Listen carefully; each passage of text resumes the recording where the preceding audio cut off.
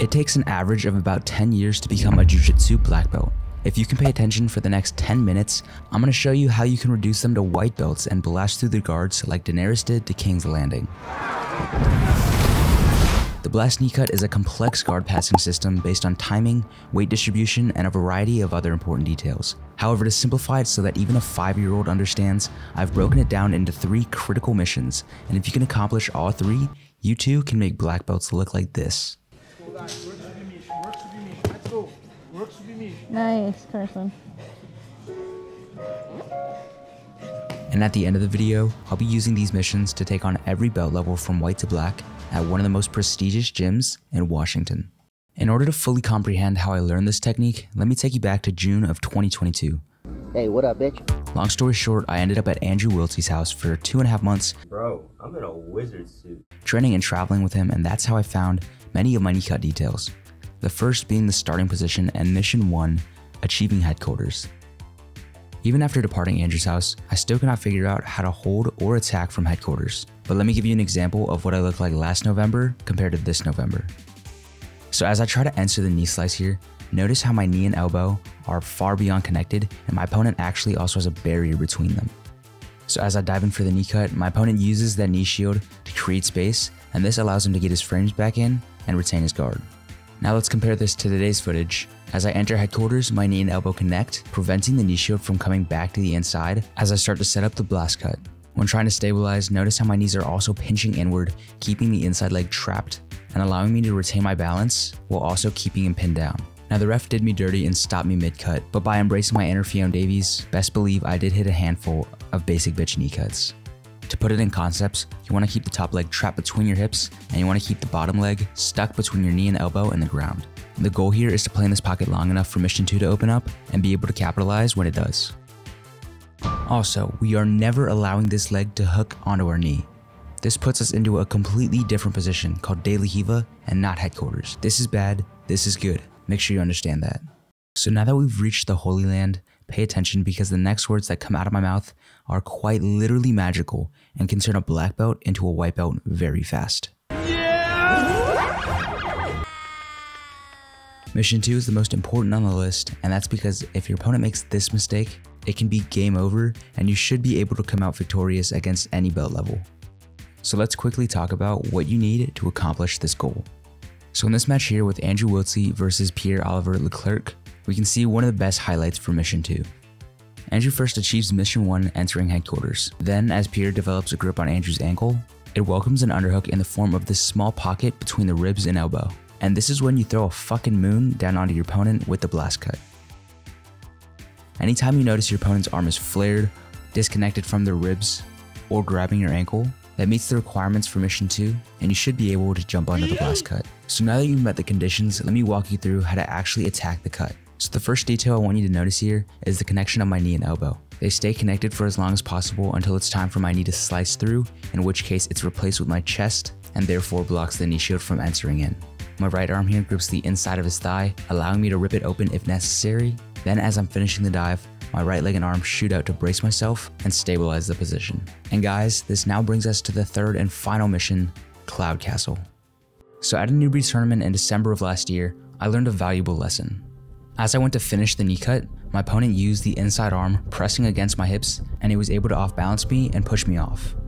The detail that I picked up from this match is I need to keep this arm off of my hip. So now instead of cross-facing my opponent, I take my inside hand, cupping around his elbow, and pull his arm past my hip to negate his ability to off-balance me using that arm. Also notice that my head is going to dive down ear to ear with my opponent, giving me the stability I need to start working their legs off of my foot. The reason I developed the name Cloud Castle is because while your upper body works as an immovable rock on your opponent's torso, your lower body is now allowed to move freely, allowing you to kick off your opponent's quarter guard and easily float into side control. Alright, so guys, now that we've reviewed the 3 missions, I'm going to be taking them into action and challenging the belt hierarchy of Logic Jiu-Jitsu, going from white all the way up to black belt. So our first opponent, while he may be a white belt, was probably born and raised in the same place as Aquaman, so he's definitely not going to be an easy round. My first objective is to get him on his back. I do that by attacking a low outside single leg, and as he tries to run away, I fall him to the ground where he decides to sit in the guard, and now we can start working towards that blast knee cut. Now keep in mind, I'm basically fighting the equivalent of a Justice League superhero, and I'm having a really hard time being able to stuff this leg between my hips. Now as stated earlier, for mission 1 I just need to be able to play in this pocket long enough to recognize mission 2, and now that it's open I'm able to dive onto the blast knee cut and work my way into Cloud Castle. Now because of Ezra's size and strength, I wasn't quite able to pin him down, but I am able to transition right onto his back, toppling him over in turtle and getting both my hooks in to start working to a choke. Eventually he makes a mistake exposing his neckline, and I'm able to shoot my hand across his chin and sink in a deep rear naked choke.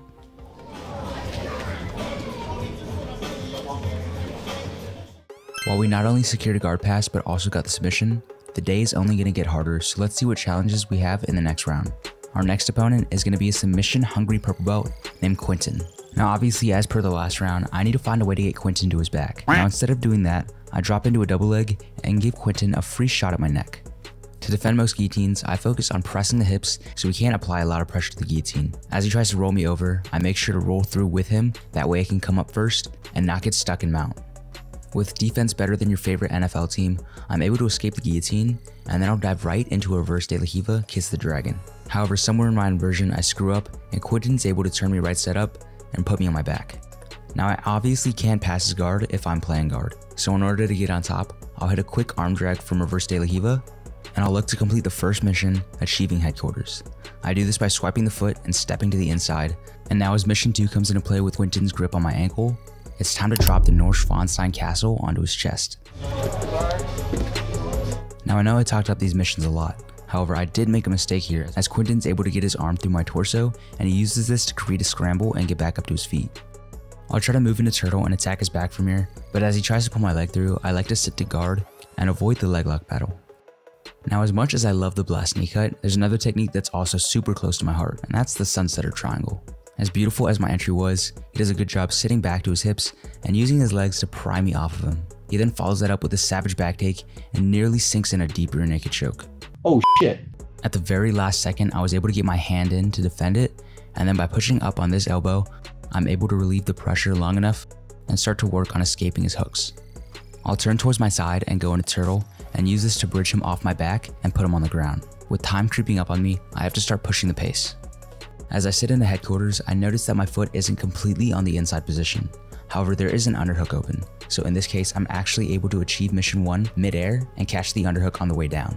I can feel Quentin going for the same escape he used earlier, so I insert a wedge on his hip and his head and use this to solidify my position and collect the pass.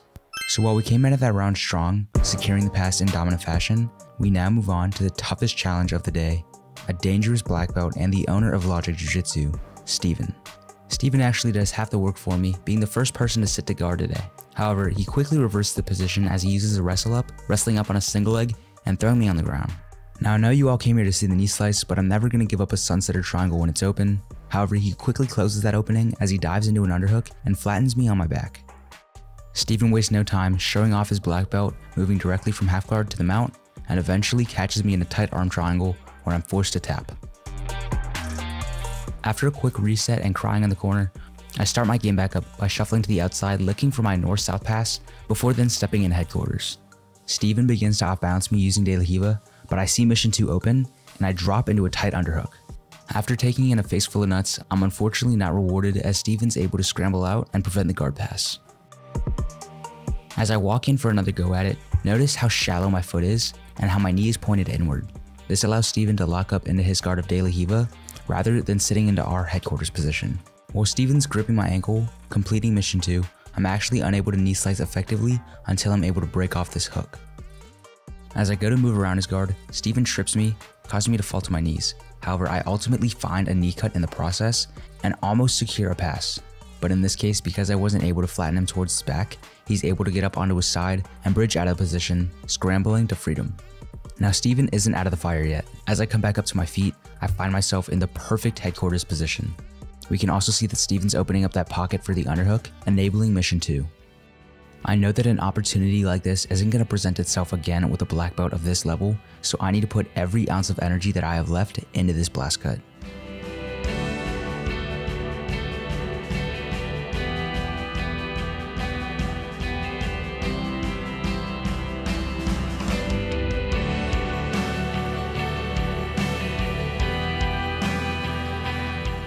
So after passing Steven's guard, I went on to take over his gym. However, after giving me an irrefusable offer, I traded it back for whoever's dog this was. So with that, I hope you guys learned some tips and tricks to the blast knee cut, but also I wanted to emphasize one thing. If you were paying attention, Mission 2 was the only constant throughout all 3 matches. Round 1 was missing headquarters, round 3 was missing Cloud Castle, but the underhook stuck through all 3 matches. I hope this not only highlights the importance of Mission 2, but also outlines the flexibility of Missions 1 and 3. Now as you start to develop the blast cut further, you'll be able to hit this pass almost any time you see an underhook. However, I feel that the missions listed in this video will give you the best blueprint and highest success rate when attacking this technique.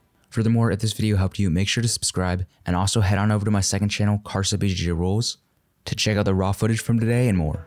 Now, if you guys run into the problem where your opponent's not letting you step to the inside, go check out my previous video going over north-south passing, where I teach you the 5 mission system to pass black belts on the outside in only 1 week.